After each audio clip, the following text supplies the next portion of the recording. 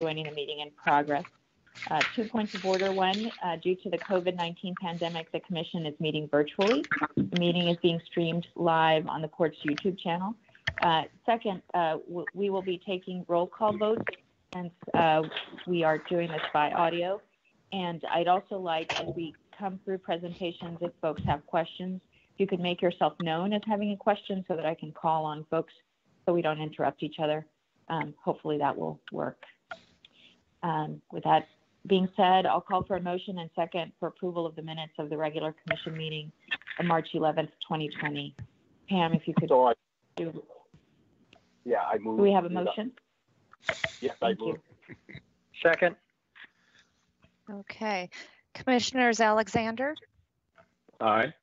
Kupro-Comas, Aye. Lamb, Aye. Levy, Aye. Nemi, Aye. O'Halloran, Aye. Pierce, Aye. and Saruda. Aye. Thank you. Curtis, if you could provide the Executive Director's report, please. You bet. Thank you, Alice and Commissioners. Good morning. First, for those of you who can see it, I want to acknowledge the Port's monthly safety champions this morning, especially in these wild and weird times where safety is important to us, both for our employees and for our partners and customers, passengers. Really appreciate the folks on the team who are stepping up, thinking about safety every day. As noted, these are just unprecedented times. So much has happened since our last meeting. This month has been the longest decade of my life. Just really tumultuous and devastating impacts on our PDX community, workers, and businesses. For today, thanks for bearing with us. If we have any technology glitches, we're going to do our best to make this work. And, I'd say overall, we've been pleased how it's worked for Port employees and working remotely. I'm personally just really grateful to Port IT for getting us here. They've been very proactive in getting the organization ready for teleworking by moving to laptops and teleconferencing software probably about a year ago. Here this morning in Commission meeting, Dan Pippinger and Keith Levitt will give you a full operations report related to COVID-19. But I wanted to share briefly in my ED comments what the Port is doing to bridge the loss of revenue from passenger traffic, which is now hovering around 5 or 10% of normal. First, as you all know, Congress passed a historic and bipartisan deal to provide over $2 trillion in economic relief to Americans and businesses, including airlines and concessionaires and airports. We're just really grateful for the support of our delegation and both of Oregon's senators, as well as our House leaders, to include about $10 billion for airports in the final bill. We expect those funds to help replace the really significant loss of revenues we've experienced so far and are still working through the details of what that will look like for the airport.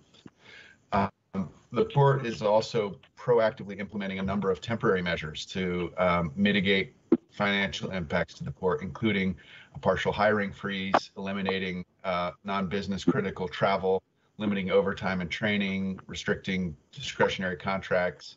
We're evaluating our capital and our maintenance spending to see if we can postpone, delay, stop projects in the pipeline. In addition, last week I announced a furlough program to reduce expenses over the next 15 months inside the Port. At its heart, we asked all Port employees to take a month for the rest of this fiscal year, a day a month, I'm sorry, for the rest of this fiscal year and the entirety of fiscal year 2021. And the executive team will take additional furlough days over what is asked of line employees. I'm really grateful to Port employees for stepping up and making this work. Their commitment is what's going to get us through this. We'll continue to assess and implement opportunities to reduce costs and adjust operations to keep the airport safe and efficient in response to these changes as we go. Our hope, honestly, is that we understand here in the summer really how bad it's going to be and what the shape of the recovery might look like, but we'll keep working as we go and keeping the full team up to speed on those changes as they come. I'll say personally, I have unwavering faith in our ability to get through this. At the same time, I have little hope that it's going to be easy. It's going to be difficult, and I'm confident that we'll be able to do it together. So, Madam President, those are my comments this morning. Thank you, Curtis. I'll ask for a motion and second for approval of the Executive Director's report. Madam President, I so move. Second. Thank you. Thank you. Pam, could you provide a roll call, please? Commissioners Alexander, Aye. Kuprokomis, Aye. Lamb, Aye. Levy, Aye. Nemi, Aye. O'Halloran, Aye. Pierce, Aye. and Saruda. Aye. Thank you. We had asked for public comment to be provided to us by email so that we could share it with the commissioners, but we didn't receive any public comment this month, so we will move on to the general discussion items. I'll call on Dan Pippinger. Sorry? President, can I ask just one question to Curtis, Executive Director, relative to Certainly. the presentation that he just made? Thank you very much. Curtis, you said in terms of the cost cutting, I guess one of the efforts that you at the port are making, a month furlough. How does that work, and what does that mean to an employee, and what does it mean to the port as a whole in terms of a month or a year? Yeah, so what it means for line employees is 1 day per month for the next 15 months, they're required to not work. They continue to receive benefits and are covered by our health insurance or their health insurance, but what would normally go into their salary or their wage for that day is saved by the port. I asked the executive team to take 1.5 days a month, and I will take 2 months. The net effect of that savings is about $5 million toward what we're trying to get to, which is about a $20 million savings objective right now. So honestly, Commissioner, we'll see how it plays out. Obviously, my hope would be that we recover faster than that, and it wouldn't be necessary to do the whole 15 months. But the objective here is to save cash in the short term and do everything we can to avoid layoffs of port staff. Thank you very much. So that's a 1 day unpaid leave per month. That's what Correct. It is, right? Correct. Yeah, that's what I thought. Thank you very much. Thank you, Commissioner. I'll move on to general discussion items and call on Dan Pippinger and Keith Levitt for a COVID-19 operations update. Thank you. Good morning, Commissioners. This is Dan Pippinger. I'll start and talk a little bit about all the operational impacts and measures we're taking. And then at the end of talking about aviation, Keith will talk a little bit about the business side of it. And then we'll move on to marine, and I'll follow up the same way and then finish up with some other comments. So to start, I just would like to point out that when I talked to you, Saruda, good morning. when I talked to you last month, I mentioned that we had 3 primary goals, and those are still really accurate, which is the safety of personnel and reducing the spread of the virus in our facilities. The second was effective communications with both port employees, the workforces on our facilities, and then the public that uses them. And the third was business continuity in terms of allowing the operation to continue to serve essential functions for our community. And that third one also, I think, has grown and bifurcated slightly to also the physical continuity that Curtis mentioned, and that we're working very hard on for both the port itself and for all of our business partners. As you know, we're operating under the governor's executive order of Stay Home, Stay Healthy, which she issued last month, and also issued further restrictions on restaurants and retail stores as well. And those have all had an impact on our facilities at PDX in particular. All of the port, aviation, and marine facilities are considered essential facilities, and they are open and operating today. For port employees, last month, Curtis mentioned that on the 13th of March, he directed remote work for all employees that can do that safely, but noting that we have a number of essential staff who come to work and keep the operation going. And I'd just like to recognize the frontline staff at the port who are still serving the community by working at the facilities. They're doing a great job in creatively managing shift segregations, modifying how they provide service to avoid unnecessary interactions, and going through a number of extraordinary efforts in both cleaning, separation protocols, in some cases, temperature checks at critical facilities, to keep PDX, the general aviation, and the marine terminals open and available to our community. And I just want to appreciate them for that work. Also, last week, the Centers for Disease Control, the CDC, issued a new guidance on recommending that everyone wear face coverings, and we made that mandatory for all port employees coming to work early this week. These face coverings are not respirators or medical grade masks. They are merely face coverings, and they're really intended to protect the people around you if you yourself have the virus. But we also continue to stress that avoiding interactions and personal hygiene are much better methods to control the spread of the virus, and the face covering doesn't give you that false sense of security, but we have put that in place. Turning to PDX specifically, as Curtis mentioned, we're down approximately 94% year over year on individual days. We have a couple of flights still flying to Mexico, but other than that, no international service. It's been a dramatic and rapid drop in flight activity, and we're starting to see airlines publish new flight schedules for the months of April and May and into June, which continue this low threshold of volume. And so I think, in the short run, over the next 2 months, unless something dramatic changes, we think we're bouncing along the bottom here in terms of activity levels. Hand in hand with that is revenue drop. Last month, we were down well over 50%. We would expect even more difficult results in April because all of the revenue streams of parking, concessions, rental car operations are really tied to employments. And with them so low, we would expect a commensurate drop in revenue as well. We've also made significant service adjustments at PDX by consolidating services, closing facilities, a lot of parking facilities, and only keeping some open to reduce operating costs.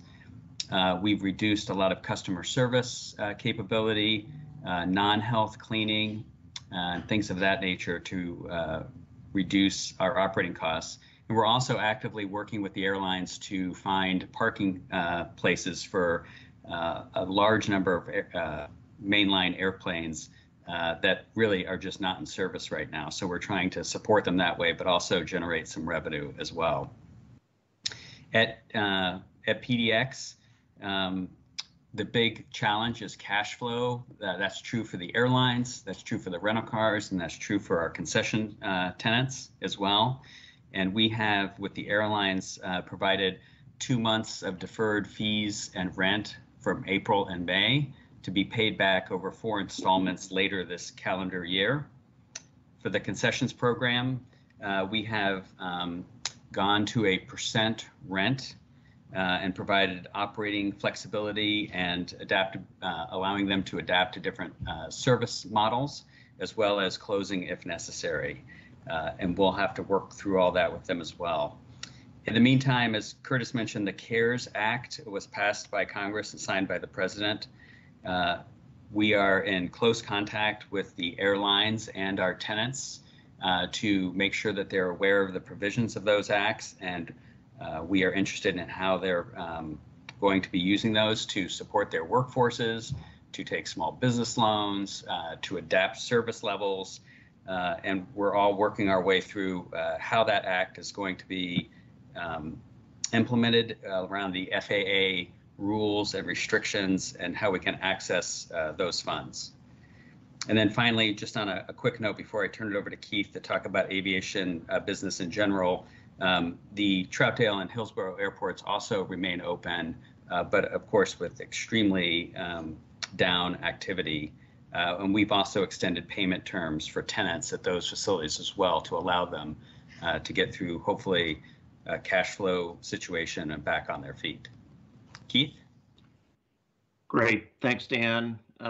So I'll just tear off of what Dan was saying about the business and maybe talk a little bit more specifically about some of our key services and carriers. So certainly a lot of uncertainty out there. That's the understatement. Our three largest carriers, Alaska, Southwest, and Delta, represent about 70% of the seats that are in our market. Alaska, when you look year over year, Alaska is down on daily flights, 140 daily flights a year ago at this time to 23 today.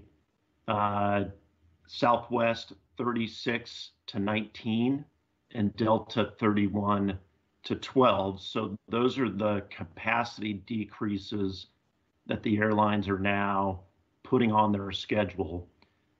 That's not to say that they don't cancel flights further than that. And it's also not to say that the flights that are actually operational are full. They're not close to being full. They're at about 10 to 20% seat load factor, when normally I think you've heard us talk about a healthy load factor is around 85%. So pretty alarming, massive issues hitting the airline sector, and certainly there's hope that the federal stimulus, the CARES Act, can help stand these large airlines up for a few more months, and we can then start thinking about what a recovery looks like. The summer schedule, many of you know that we do a lot of international travel in the summer. We typically would have 5 transatlantic flights. We would have our Asia flight to Tokyo.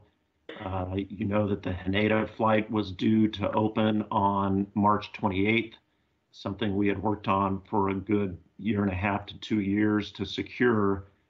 All of that is on hold, both on the Europe side as well as the Asia side for at least the next couple of months. On the transborder side, as Dan mentioned, we still have we have 1 flight now to Mexico with Volaris to Guadalajara, but all the rest of our flights to both Mexico and Canada have ceased for the time being. Again, hopefully reinstate those flights sometime in the early summer. The bright spot for aviation certainly is air cargo. Cathay continues to provide 3 weekly 747 freighters into PDX. This is more important now than ever, given the state of the economy and the fact that you've got a lot less belly cargo going out. As passenger flights reduce, it puts a much higher reliance on the freighter services. So that's our one large international freighter. They are such a great partner. I could go on and on about that. I won't at this time. This is the anchor cargo continues to be the aerosols that are produced by Nike here and then sent off to factories in Asia. And we are thrilled that Cathay is continuing to serve our market. The domestic freighter services with the UPS and the FedEx and the Prime Air. Those are all, as you would expect with e-commerce and the need for medical supplies and all of that activity, that part is going strong.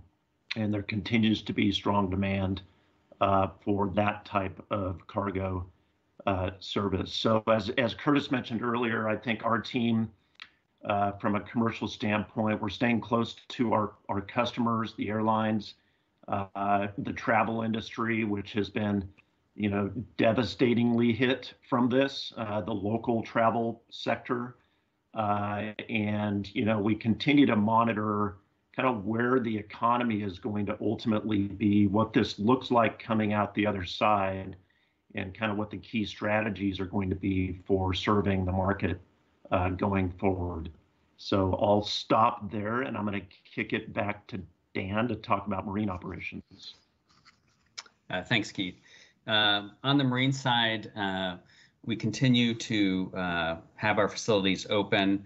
Part of our key activity there recently has really been connectivity to the workforce, to the International Longshore and Warehousemen's Union, the ILWU, partnering with them on protocols in terms of distancing, equipment, cleaning, PPE, and business continuity planning, and staying very close to them along with our stevedore at Terminal 6, Harbor Industrial, so that we're all on the same page to keep the workforce healthy and productive if possible.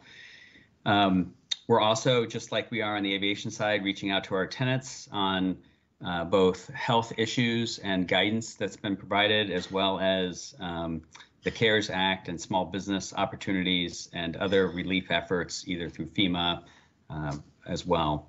The T6 operation continues. The SM line call, weekly call, is continuing. The volumes are fairly steady and the work is good. We are incurring a lot of increased costs related to the cleaning and distancing, et cetera, that I talked about for the workforce. But that business model looks pretty solid in terms of continuity right now.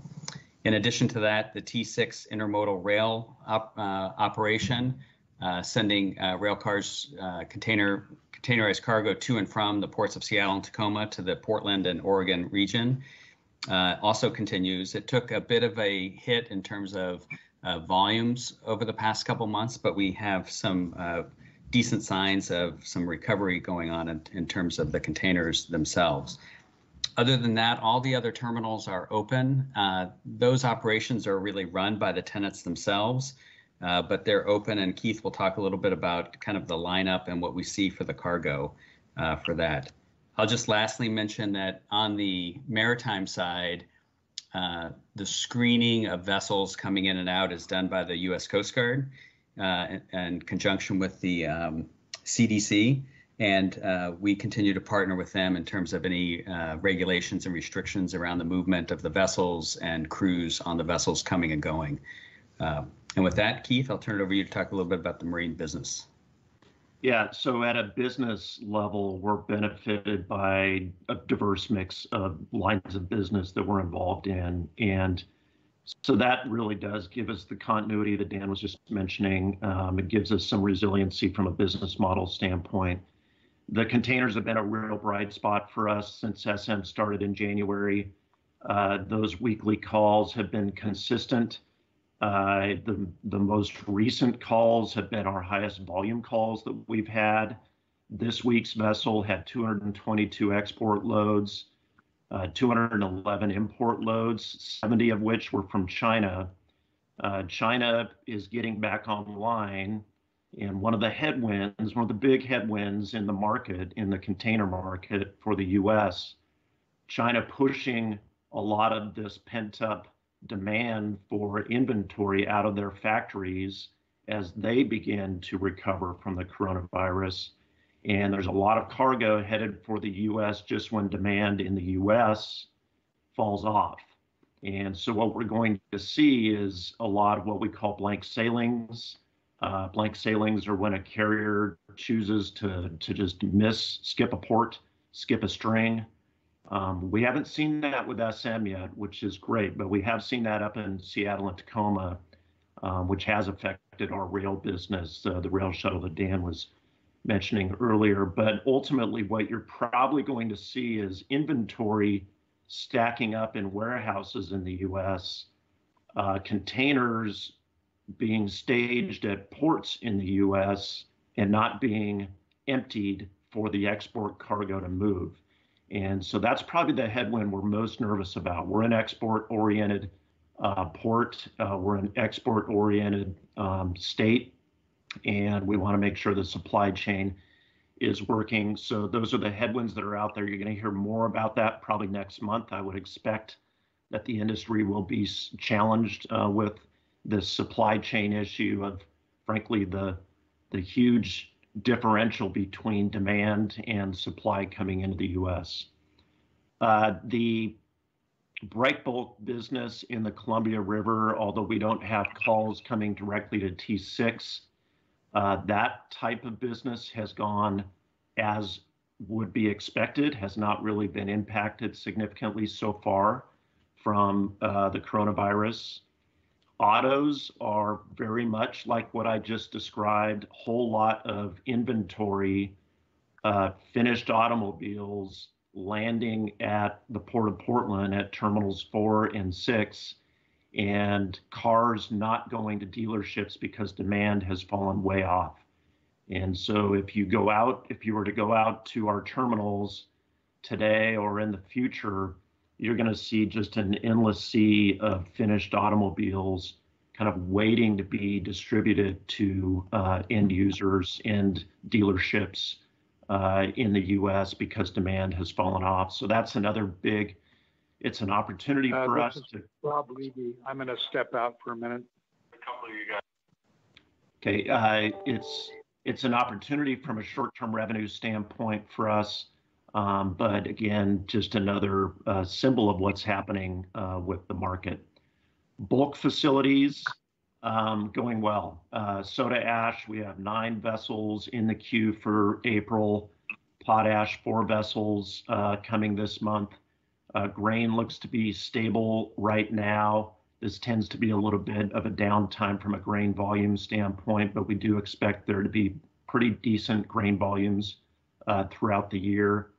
And just as Dan mentioned, the partners in the river, the steamship operators, the federal agencies, the longshoremen, our workforce, everybody's working very well together right now, and I'm very grateful for that. Dan, I'll kick it back to you. I'll cover some properties update. I can do that. Okay, I'll do that now. Quickly on the properties front, our team, just a reminder, through our 4 major industrial parks, through our airside leasing that we do at the airports, we're home to some 30,000 direct, indirect, and induced jobs. And so we keep a close eye on what's happening. These are mostly companies that are small and large in the traded sector. They're in the transportation sector. Some have been very, very impacted by the stay-at-home order. Some have not. And we have been a conduit of information flow about the stimulus packages with the CARES Act and what's happening at the state and regional level. Brookings recently came out with 26%, with a slide deck that talked about small business, and it said 26% of small business establishments fewer than 250 are in immediate risk of closure. And that is very alarming to a small business state like Oregon. A lot of us are serving on various task forces right now. I'm on the governor's COVID economic task force. And most of that activity is around how do you funnel capital, cash to these businesses while we have these stay-at-home orders in place, and how do they keep employees employed? Because once a business closes, it's very hard to get it back up on online. So that's kind of at the high level what we're working on. Our team is working directly with our tenants. Dan mentioned the deferment of rent for 60 days. We've offered that to our airside tenants as well. The governor put out an executive order on non-evictions for rent for 90 days. We, of course, will be following that as a landlord. Many of our businesses are operating because they're in that industrial, more essential business. So logistics is actually, very busy. The fulfillment centers at Troutdale and at Rivergate are hiring people. E-commerce obviously is booming right now. And of course, the medical supply piece is a part of that. Manufacturing is more of a mixed bag. What we're seeing is some companies are shutting production, at least temporarily. Daimler Trucks is an example of that out at Swan Island. They've closed their truck plant for the next foreseeable future. Boeing has done that with their aircraft plants, but their Gresham parts plant is open, which is good news. Element 6, our synthetic diamond manufacturer in Gresham, is fully operational. And as we all know, construction continues and is a pretty important part of the overall economy right now. The last thing I'll just say is that our staff will be able to get into details. I'll keep it kind of general, but you can imagine that the port, with our expertise in transportation and logistics and our relationships with service providers, we have been pulled into various efforts to help fight the COVID crisis, and we're busy working with partners to help supply PPE, help warehouse PPE for the medical industry through our air cargo efforts, as well as through our real estate side. We've worked with the city of Gresham at the mayor's request to work with our partners to get containers donated as part of their food bank efforts in the community. And that's a small list. Our staff is just doing really great work. All of our port staff doing great work out in the community. So with that, I will stop there. Thank you. Just two other quick items. One is the navigation mission, the Dredge Oregon. We are still working full-time there in terms of preparing for the upcoming dredging season and maintaining the equipment to be ready for that. So that mission has not been directly impacted right now, other than staff safety, social distancing, PPE, et cetera. And then on our capital front, as Keith mentioned, all of the port's capital projects that are open and constructing have continued to do so. We are doing a thorough review of our capital program right now in conjunction with our need to revise our fiscal year 21 budget, and looking at those capital projects that are not under construction, even if they've been approved and are in design, and then other ones that have just come forward to just get approved, and deciding what we can safely defer, what's not mission critical or safety critical to move on as well. There have been some minor workforce availability issues on some of the construction projects, but at this time, those impacts are minimal and haven't affected any of the critical paths of those projects. But we are very cognizant about the safety measures being taken on the construction sites with our contractors, and are active with them in making sure that we're following all of the CDC and Multnomah County and governor's orders and guidelines that have been out. We're also super focused on the permitting issues because, of course, other jurisdictions are also working remotely. And so we're working very closely with the city of Portland to keep the permitting in line with the construction projects themselves. That's the update from Keith and from me. And if there's any questions, we'll be happy to answer them. Thank you. Thanks, Dan and Keith.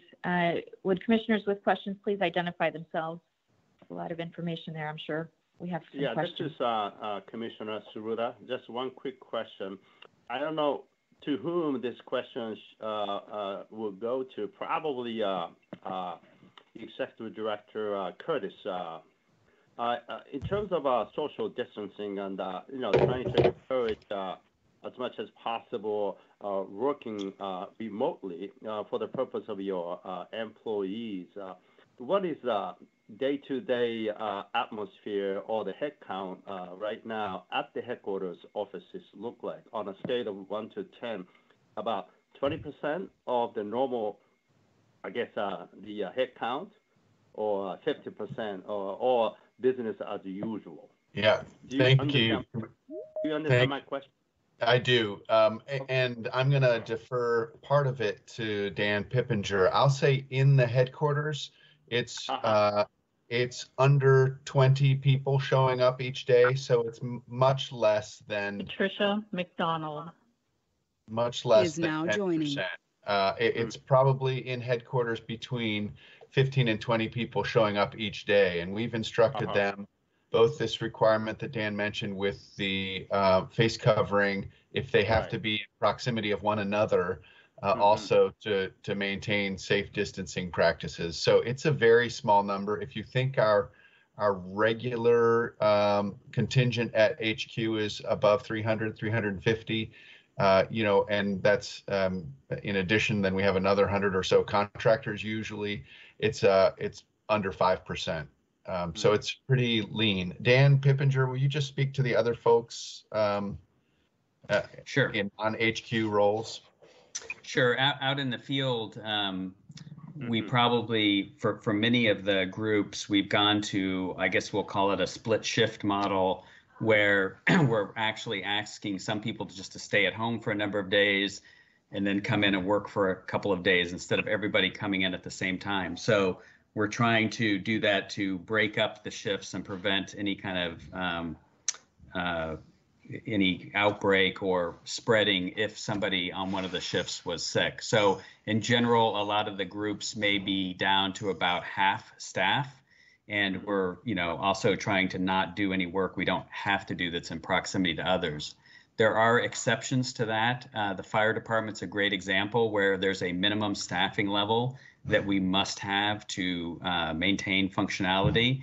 And in that case, we're at full staff, but trying to be very cautious between the shifts and the connectivity. And that's one group that's really going to some extraordinary measures to wear the proper gear, even when they're just in the firehouse with each other and doing checks when people come to work. So for some groups, it's 100%, but for most, it'd be about half on the operational side.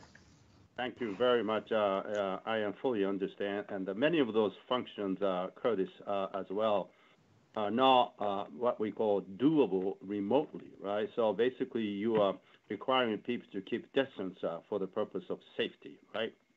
Correct. Thank you very much. There are a few in the building, Commissioner. For example, payroll and accounts payable processing, that in order to maintain our business operations, they simply can't be done remotely. And the comm center is another example. These are people who are required on site. And so we're trying to, as much as possible, manage around the requirements to be there and safety of our employees. So yes, you're absolutely right. Thank you very much. Thank you. Any other questions?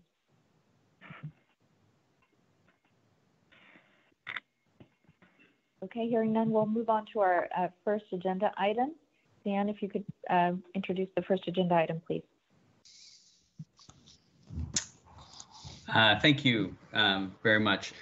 This item is the ratification of a collective bargaining agreement for the Port of Portland Police Employees Association. We've been bargaining really for the past 2 years. And just as a reminder how critical and important the police department is to the port, a lot of their activity is directed around both patrol for criminal acts, traffic violations, and the maintenance of public order, but also crime prevention, calls for service, and investigation activity as well. They're also very active in organized crime and drug trafficking task force to prevent money laundering, identity theft, narcotics interdiction, and human trafficking all types of activities that are sometimes seen at the airport. So we're here today to request approval of a negotiated 4-year collective bargaining agreement with this Portland Police Association. And Blaise Lamphere, the Labor Relations Manager, will present this item for your consideration. Blaise?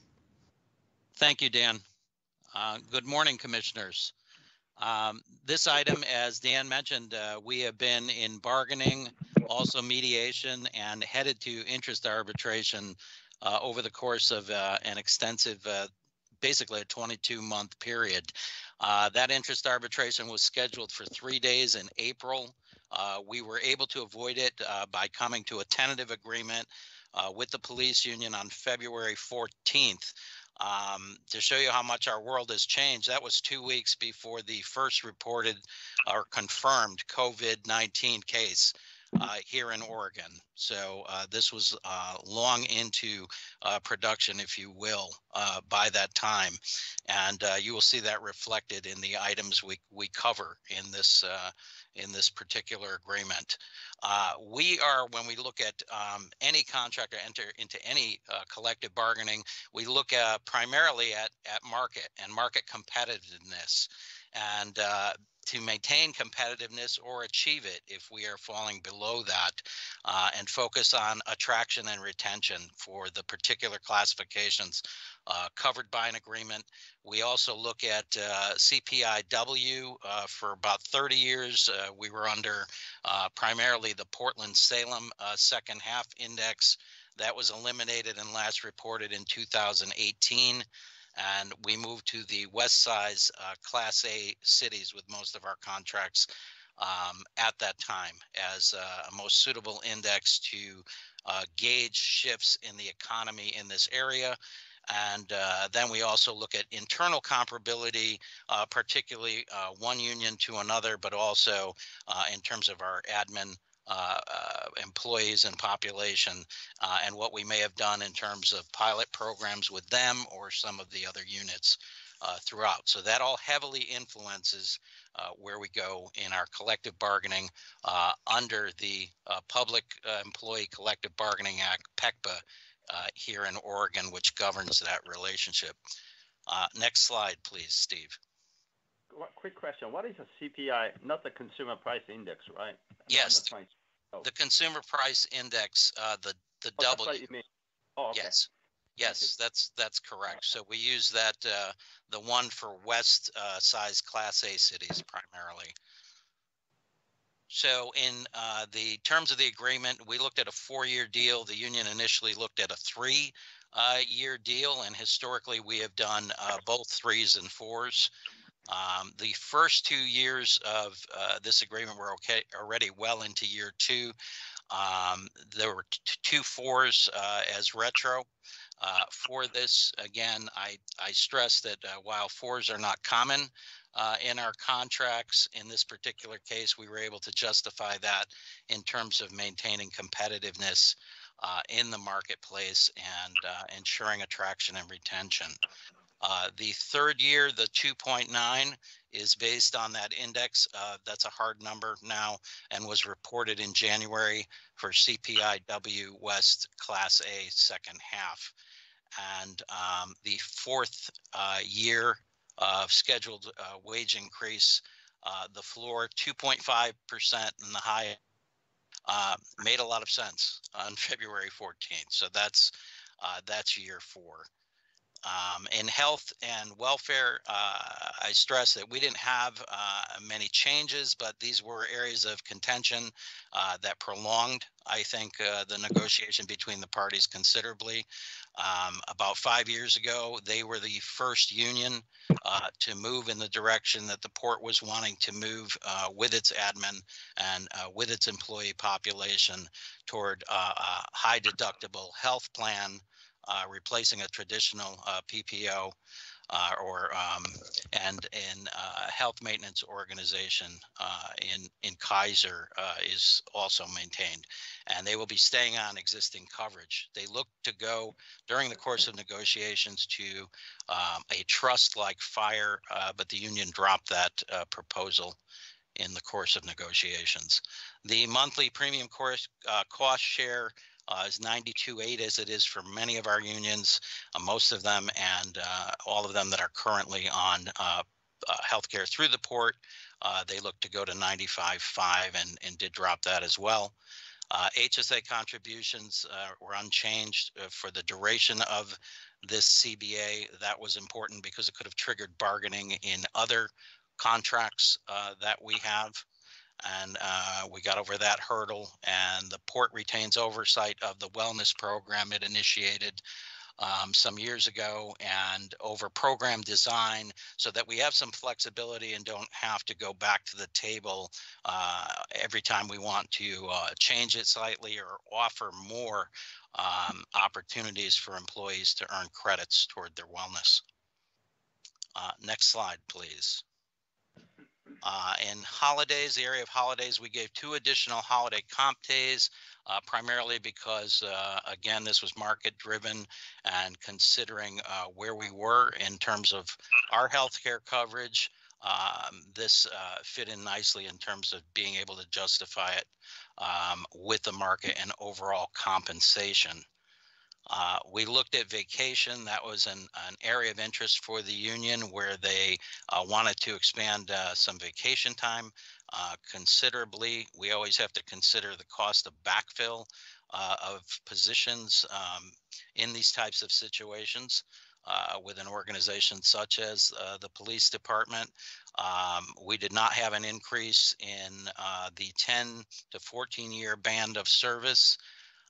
But we did increase for 15 to 19. So we split the original band of 10 to 19 years into 10 to 14 and 15 to 19, with the only addition coming in because of the market for 15 to 19 with an additional days of accrual, but that does not, there's no retroactivity in that. That begins July 1st of this year.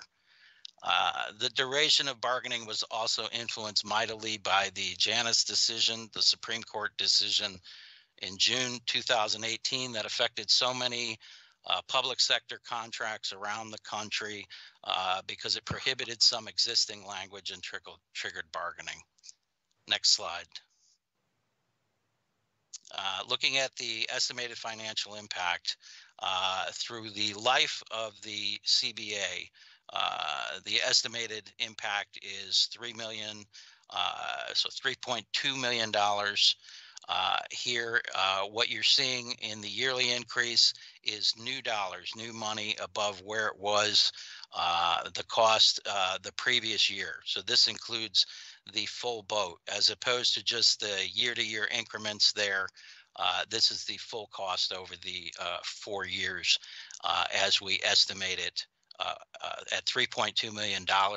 From a good faith perspective, we landed in a good position because last fall when we filed for interest arbitration, that was the value of our package. So we ended up settling on the amount where we were at back in September, ultimately. Next slide. So the recommendation, the executive director, approval to enter into 4-year collective bargaining agreement with the Port of Portland Police Employees Association. Quick question, may I? Tom Suruta. Yes. Yes, please. Thank you. This total increase over life of CBA, $3,283,000 rounded. How many employees subject to this agreement or covered under this? It'd be, if you included all the vacancies with police and the dispatchers, it is 74 currently. 74, so the 74, 3. Okay, I understand. Thank you, that's all. Yes.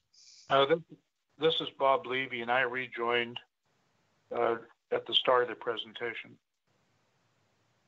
Thank you, Commissioner. Commissioner Saruda asked my question, which was the size of the bargaining unit. Are there other questions? Okay, hearing none, I'll call for a motion and second to approve the executive director's recommendation. So I will move. So moved. Second. Pam, could you lead us through the roll call, please? Yes, Commissioners Alexander, Aye. Cooperl Comas, Aye. Lamb, Aye. Levy, Aye. McDonald, Aye. Nemi, Aye. O'Halloran, Aye. Pierce, Aye. and Saruda. Aye. Thank you. We'll now have Vince Granado to introduce the next agenda item. Okay, good morning, Commissioners. George and I are back for another amendment to the Hoffman-Skanska contract for work on some interim facilities in the terminal as we start to get ready for some demolition that's going to happen. But before, we thought it'd just be good to give an overall status of the entire program. Just to touch on a little bit more of what Dan was also and Keith were talking about from COVID-19. So, the governor's executive order is allowing us to continue to operate. PDX were considered critical infrastructure for the region. The city of Portland has also designated the PDX work as a tier 1 operation. So we're very thankful and supportive of those decisions. Obviously, that's helping the economy move with the work that still needs to get done, but obviously also very focused on health and safety of certainly the employees, contractors. So we're making sure that every one of our construction partners is abiding by the highest safety standards. They're doing the separations, social distancing, any investigations. We've not had any positive tests. There have been a couple where we've taken some tests and we come back in and clean the site and then quarantine those folks, but we haven't had any of that.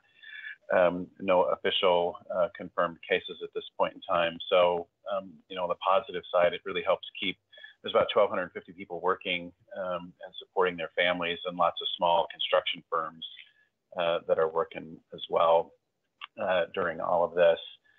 When we look at the PDX Next program, it was designed to upgrade outdated facilities, make us more seismically resilient, prepare for growth. And those needs really haven't changed.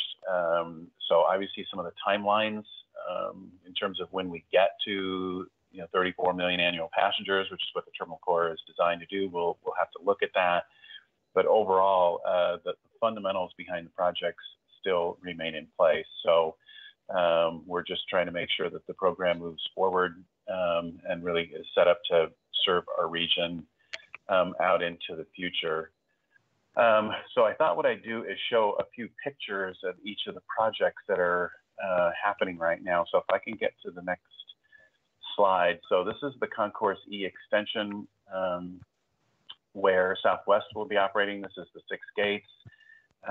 And right now what you're looking at here is you're sort of at the entry to it. You're looking eastbound out to the end of Concourse E. What you have on the left side of the screen are some rolls there. That's the carpet, which is being acclimated into the space. It has to sit there for a little bit and get used to being inside. So we're about 2 weeks away from starting to install the carpet. You can see the moving sidewalks to the right of the picture, lots of ceiling tiles. A lot of the ceiling is going in. So overall, work continues pretty well. We have had some, maybe 5 to 10% of attendance. Some of that's just folks obviously dealing with their kids and families in this time period. The original intent was to have this project done by June 16th. The reality is we still can be open by June 16th. It wouldn't be complete, but if Southwest is ready to move at that point in time, we could certainly do that and get them the gate capacity. So in conjunction with the operations team, we're spending a lot of time with Southwest to find out exactly what their plans are and whether they'll be ready to go.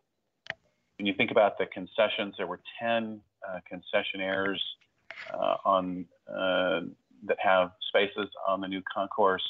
6 of them have continued to work and are trying to get open by that June 16th date, or at least be ready to if we decide to open the facility. 4 have been delayed. So we're thankful that, that folks are still able to continue their work there. If you can go to the next slide, please. So this one is kind of looking a little bit north and west out onto the airfield. You've got floor to ceiling windows there. This is where Stumptown will be located. And just to the left of that, of those big tall windows there, those are gates E7 and E8, where Southwest will be operating. And again, more, this is an area where the terrazzo is going to be going in. So overall, lots of good progress on Concourse E. We still expect to finish the project on budget at $215 million. We still think we can make the June 16th date as long as Southwest wants to move in, and we'll just figure out how to make that happen here. So overall, the full project won't be done by that June 16th date. It's probably pushing out into late July or early August. But overall, it's still moving ahead pretty well. Let's move on to the next slide, please. So this is the parking garage project.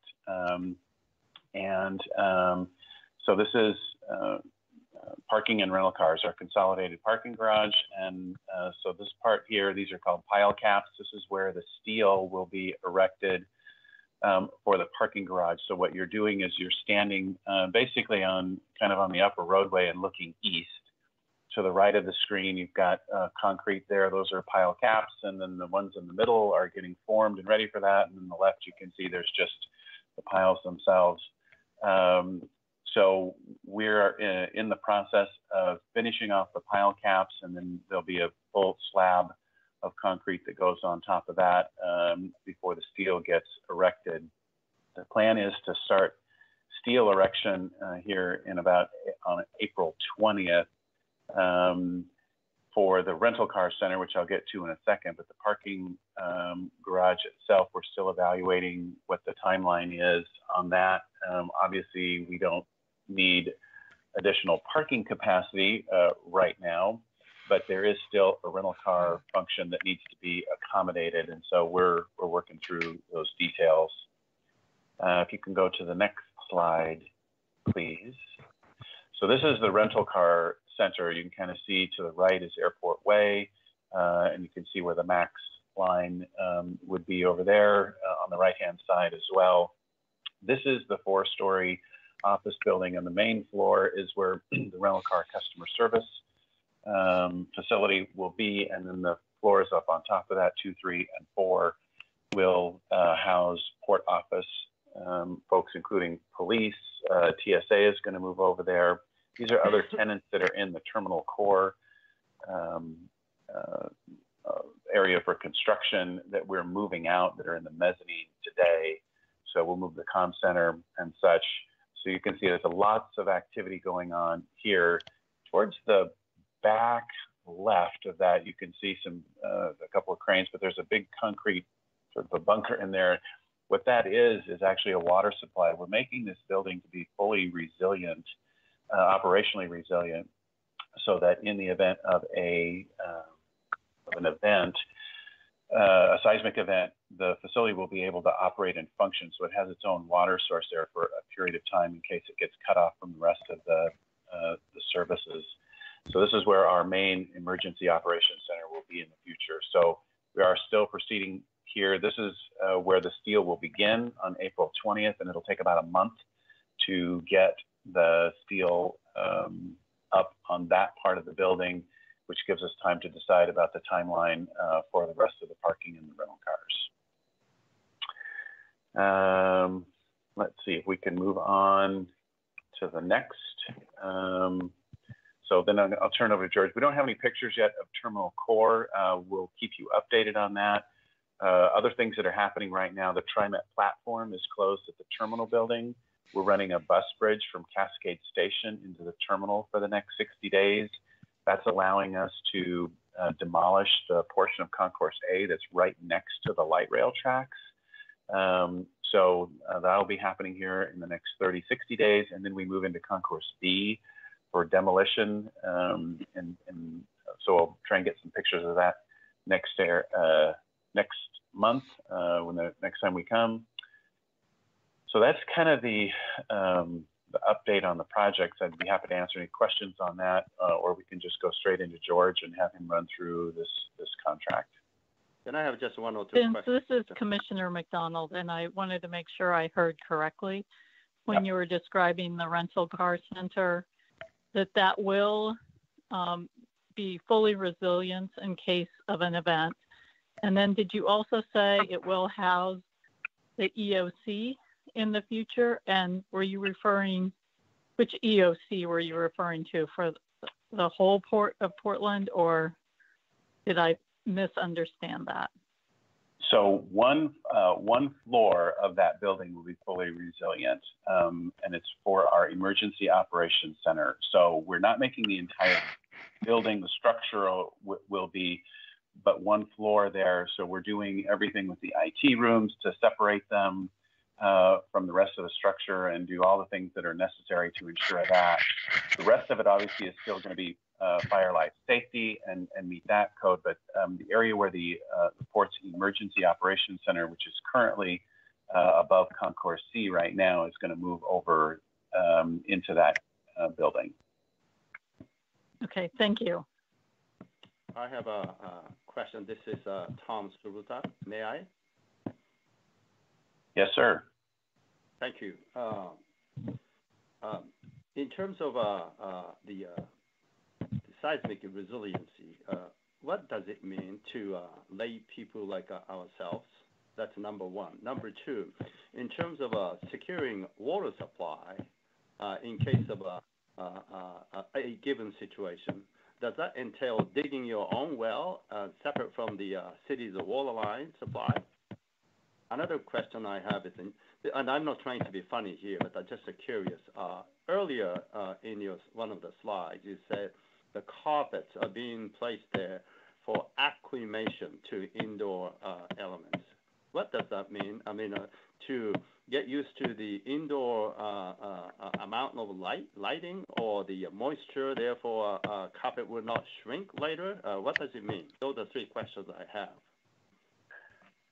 Okay, let me see if I'll take them in reverse order.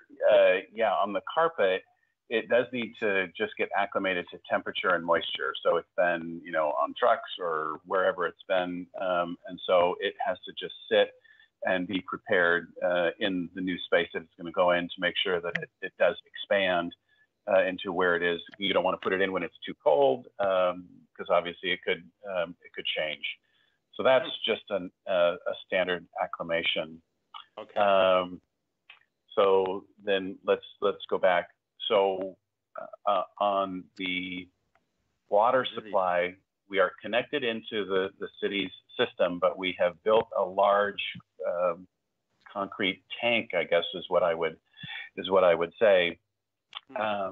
And so we will use that concrete tank will be available for us if we happen to get shut out. So it's not a well, and it's not a permanent well that we're using. It will sustain us for a certain period of time if we happen to be cut off from the system. That's the intent of what that is for. Vince, that's for 4 days. 4 days. Okay. Yep. Thank you, George. Sure. And then, and George, maybe you can help me on this too. The seismic standards, I want to say there are like 4 levels of seismic construction, and you can be completely, fully operational. It will withstand everything, and you are ready to go. I think that's level 4. Level 3 is you are operational and you can still function for a certain period of time.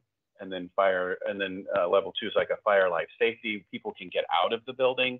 And then there's a level 1, which is not going to do well. And so where we're designing this is basically to 3 of the 4 of those levels, so that we'll be designed to be operational. There will be some things that won't work, but the critical functions will be able to still happen for periods of time. Is that right, George? Yes, yes, very good. So the idea is the structure will stand throughout the earthquake and survive. The building will still shake, but some of the critical functions will be on isolation floors, so they survive and function right after the earthquake. But you have to put things back together afterwards. So it's repairable, but it will function after the earthquake. So that's what you guys refer to as complete resiliency, right? So what is that based upon in terms of expected or the threshold magnitude? So it's designed around the 9 earthquake. Oh, 9 earthquake.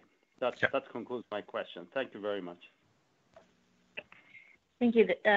Vince, this is Allison. My question goes to your presentation as well as to what George will bring, which is that, I take your point that many of the reasons why we decided to move forward with these projects in the first place still exist and may occur more slowly than we expected, but will still occur.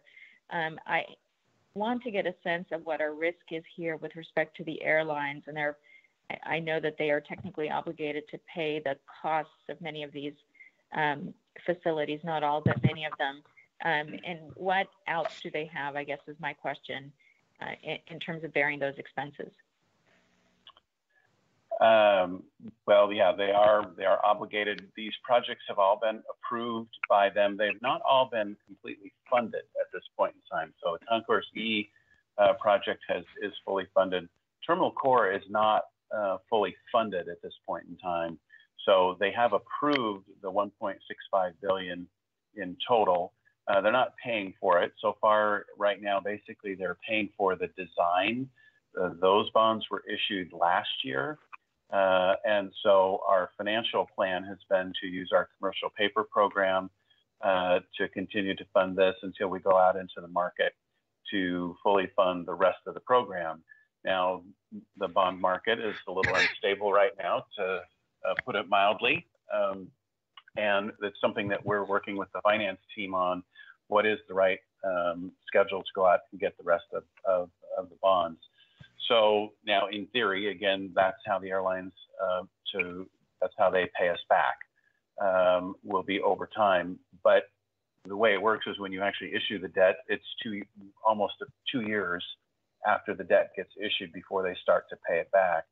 So it's part of our calculus is to figure out, okay, when do you issue the bonds? What do the costs look like going forward? How quick does passenger traffic return? So we're working with the finance folks on that to kind of see what options that we have. I think it's one of the reasons why we've done the shorter term cost control is to try to mitigate those things going forward. So that's what our plan is. So right now they're not really paying for much of it.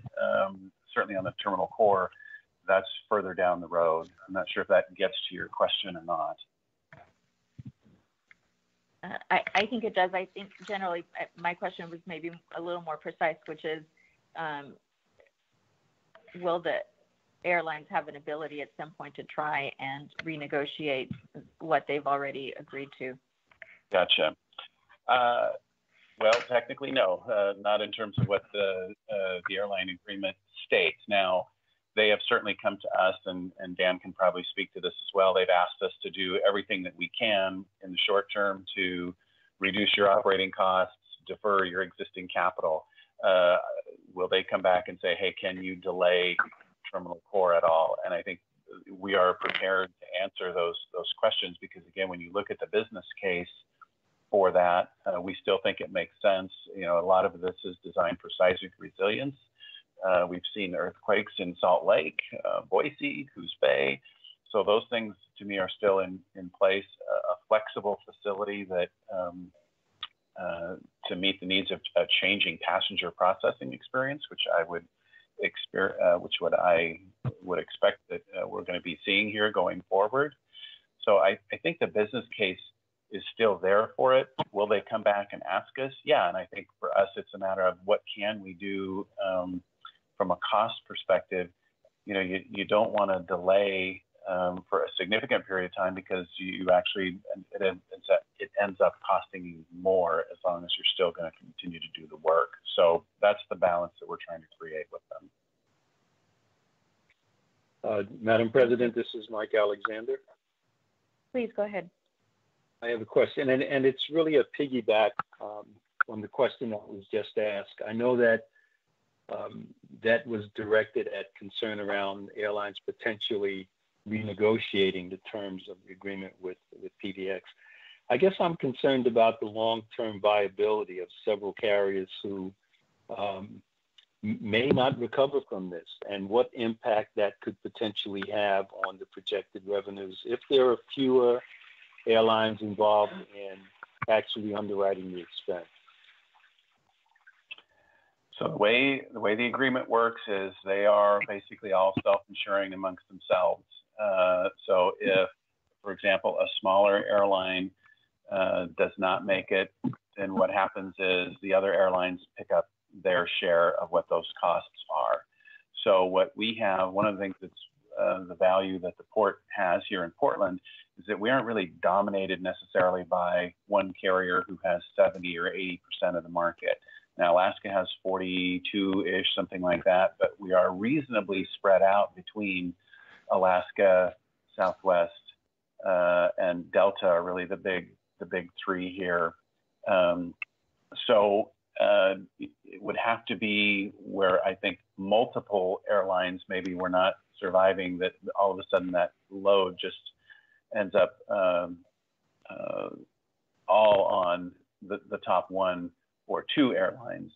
So that's certainly a risk for us as you look forward out there. But I think the fact that we're relatively evenly distributed amongst our top, I want to say 4 or 5 carriers, certainly bodes well for us. It's what the rating agencies also look at when they evaluate our debt, is how reliant are you on just one carrier. So you know, that is certainly an operational issue for us, that you end up with maybe only 3, 4, 5 airlines instead of the 8, 9, 10 that we've got, which is better for passengers, better for pricing. But we think overall we're in pretty good shape in that respect. Great, thank you.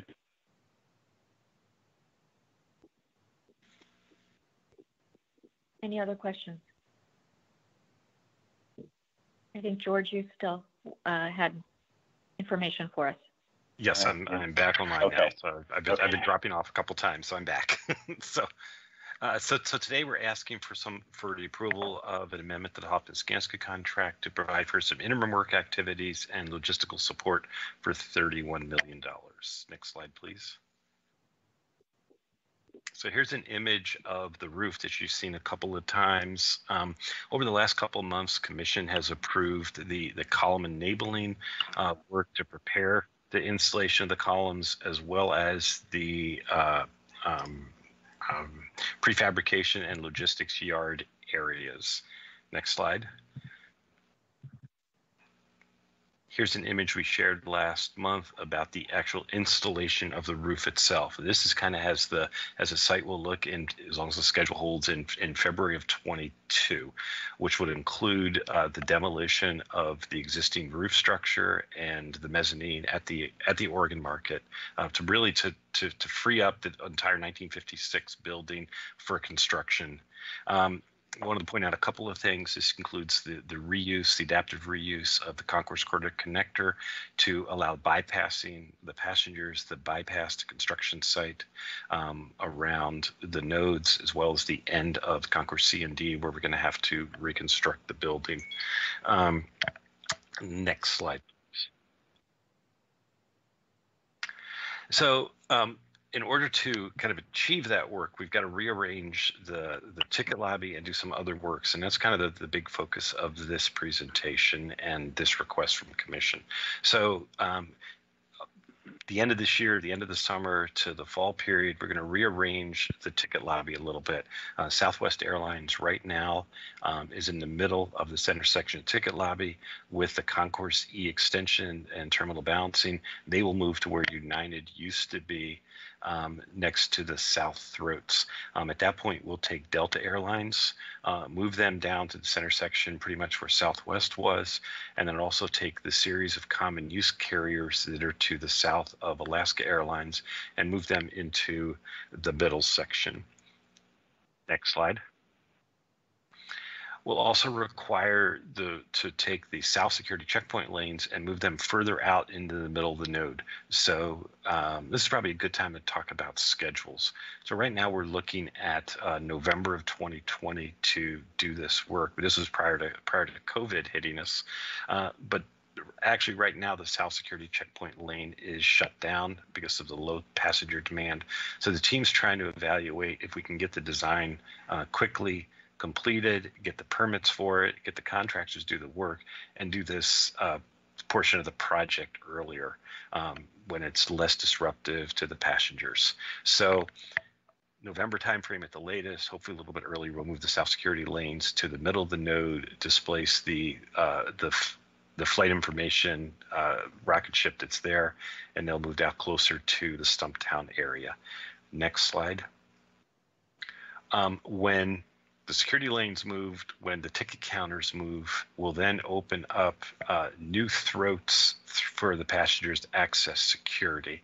So towards the end of this year, towards early next year, those throats will open. So basically the passengers, instead of going through the existing throats, will transition to the new throats. And then when that's complete, April of next year, next slide, we'll build a construction barrier, floor to ceiling, around the construction site. The barrier at the back of the ticket counters is pretty much the existing wall that you see at the ticket counters, but then everything behind, everything from the north-south nodes is an entire new barrier that allows us to do all the construction activities really isolated from the passengers. And from a passenger experience standpoint, it's very similar to what they will have today. Ticketing will stay with the reorganization very similar. The passengers will still go through a north and south throat, and they'll just access security in a little different orientation. Next slide. So from a schedule standpoint, everything is still on schedule, although there's certainly some impacts we're seeing right now from the COVID standpoint. I wanted to talk about Concourse B a little bit. We're taking advantage of the low demand right now to combine the Concourse B project into really one bigger project. We were doing everything from B3, B4, as well as the new ground loads facilities in phase one, which was going to be done in the summer of 2021. And then we're going to come back in and reconstruct gates B1 and B2. Because of the lower demand right now, we have an opportunity to take that, the entire footprint of Concourse B and do it in one construction package, which will enable us to save about $1.5 million. We're finalizing the schedule. It pushes the first portion of the project out, but brings the entire project in by about 2.5 to 3 months. So we're looking at getting B done towards the end of the summer, early fall of 2021. And right now we're still on schedule that when terminal balancing completes June, July timeframe, we'll start the work for the Western expansion construction for the utilities that Commission approved last month. Next slide. So to date, Commission has approved about $276 million for the Hoffman-Skanska contract. It includes a little over $5 million for pre-construction services in May of 2018. Concourse B work from March of 19 and September of 19, both the enabling projects to relocate the Alaska operations to the end of Concourse C, as well as the main construction contract. Starting March and July of 2019, we took advantage of the complexity of the T-Corp project and the opportunity to combine some other projects to save money, and brought the passenger boarding bridges and the terminal relamp project into the T-Corps project. In the last 4 or 5 months, commissions approved the main portions, the kickoff of the T-Corps project, which includes the development of the occupant safety plan, the weather station building 5420, which is over by the fire station, fit up for the contractor utilization for logistics. And then over the last couple of months, the bigger project or bigger contracts, the logistics center, prefab yard, column enabling work, and then just last month, the piling subcontractors. And I thought the image Vince showed of the Packer project is really a good explanation of what the piles and the pile caps will look like as we go forward, as well as the site utility work that'll prep for the construction of the western expansion. Next slide. Going forward, and these are some contracts we're really looking at in the realm of use and how can we accelerate some areas and delay others. But right now we're looking at July timeframe, coming up with the building structure and the roof, and some of that may adjust a little bit. Money with about 150 million, continued logistics in August, and then towards the end of the year, the demo of the building, some earlier mechanical and electrical work, and then in 2021, the guaranteed maximum price for the remainder. And we may see that split up a little bit too.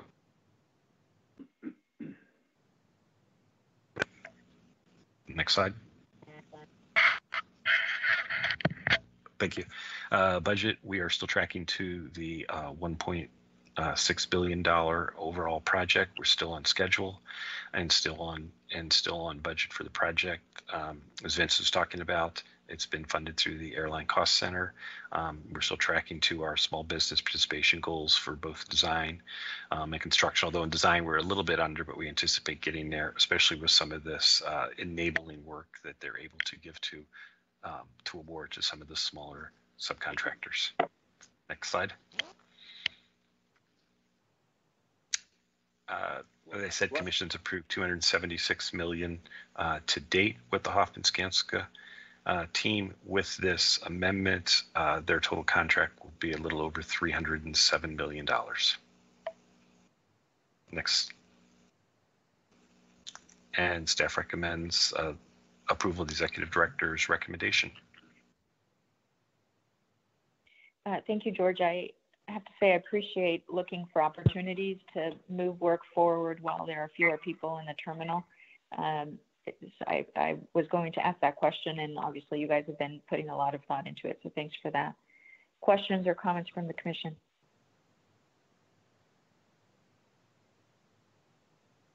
Okay, hearing none. Sorry, I lost you there for a minute.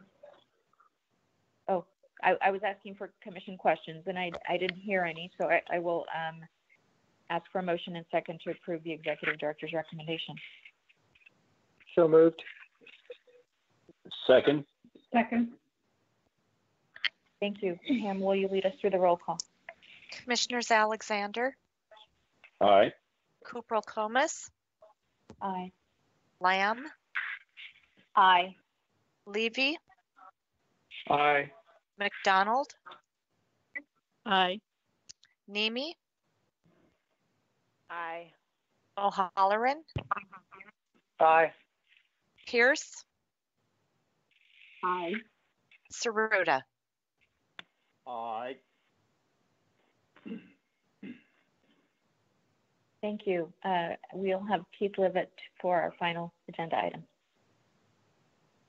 Great. Thank you.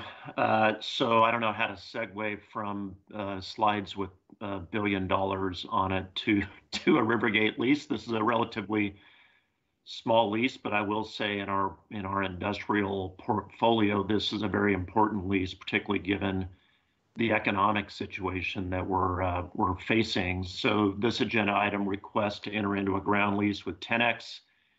This is a company that really is part of the supply chain for the steel industry, which is a key industry sector within Rivergate as well as within our state. These types of manufacturing operations are a good piece of providing quality jobs in our region. With us today to present this item is Debbie Cullard, our Senior Manager of Property Management and Contracts Administration in our Commercial Properties Group. Debbie, go ahead. Yeah, thank you, Keith. Good morning, everyone. I'm here today to request approval to enter into a ground lease with Ten-X Management Limited in accordance with the terms presented to the Commission. I'm going to talk a little bit about the site, then I'll talk a little bit about Ten-X Management Limited and their operations, and then I'll present the business terms. Next slide, please. The site is a relatively small site in Rivergate. It sits between Columbia Grain and, it sits between Columbia Export Terminals and the Portland Bulk Terminals. It's approximately 14.3 acres and has 600 feet of waterfront. It's accessed using the Terminal 5 access road.